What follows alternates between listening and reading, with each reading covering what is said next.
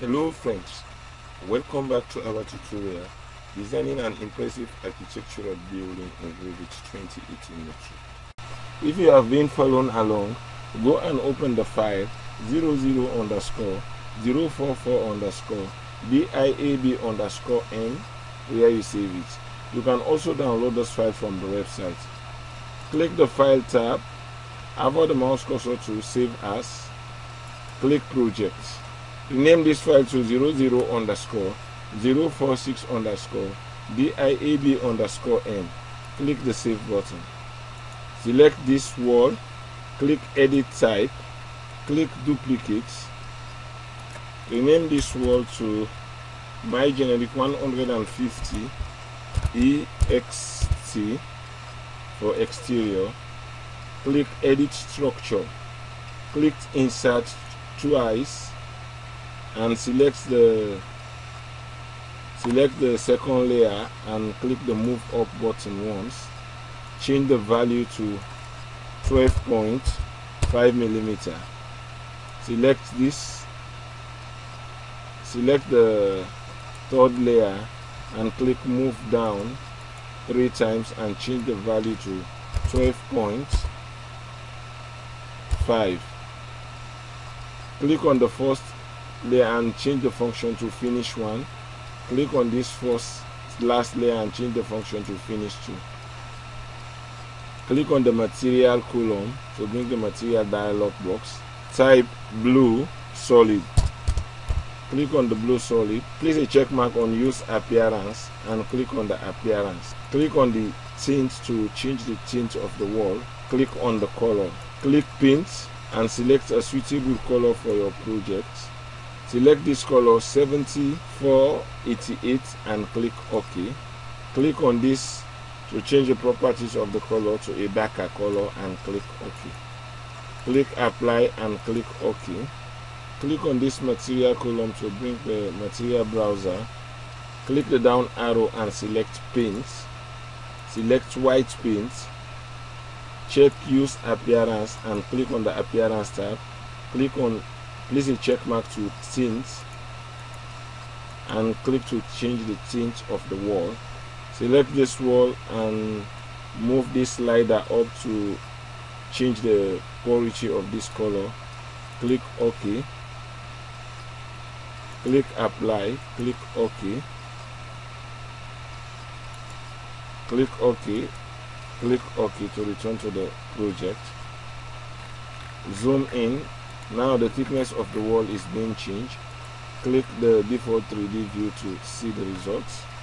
Hold down the Shift key and your middle mouse button to see. Now select this wall. Click Edit Type. Duplicate. Backspace these two and type in INT for interior. Click OK. Edit Structure and click Insert twice. Now select one of the layer that you just added to the wall, which is currently on number 2, and click up once more to move it up.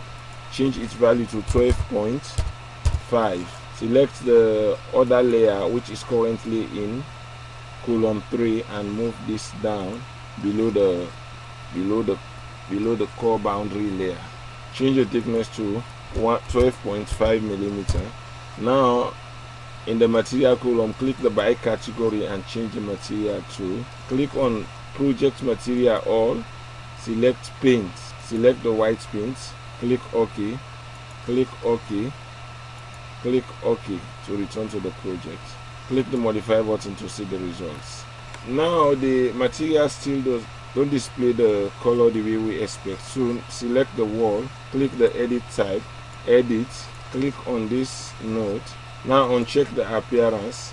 Click on the appearance tab and try to enter this number. Go back to the graphic tab and click on this radio button. Now type 255.191.255. Click OK. Click Apply. Click OK. Click OK. Click OK. Click the Modify button to see the results. Click the X button to close this view and go to the ground floor plan. As you can see, the wall is being updated. Now go to the foundation view to open this view. Select any of this wall and click edit type. Click edit, click insert twice. Select this layer and click the move up button to move it above the core boundary layer above, and change the thickness to 12.5.